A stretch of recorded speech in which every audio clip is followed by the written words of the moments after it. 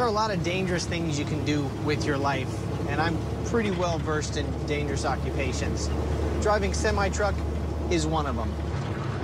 Driving under this bridge, for example, feels like about the most dangerous thing I've done in the last year. And I set a world record or two in the last year. Come on, baby, find a hole. Get in there. I think there's more of a skill set required just to drive these things down the road than to race a car. I never thought he'd admit that. Tanner Foust just said that. I didn't say it. Adam didn't. Tanner admitted these are harder to drive and be good at than to race a car.